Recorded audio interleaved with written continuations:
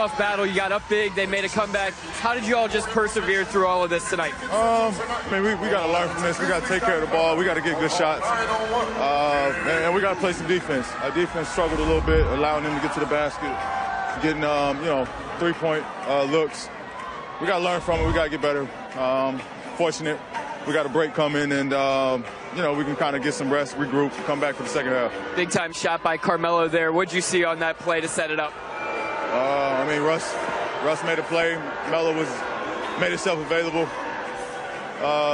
Tough shot, but he's a tough shot maker. And we was able to get some cushion. Your thoughts on Terrence Ferguson stepping up and contributing in that second half? Yeah, he made some big plays. He got some big rebounds, some big offensive rebounds, and he made some big threes late. 6 threes for you tonight. You got the three-point contest coming up this weekend.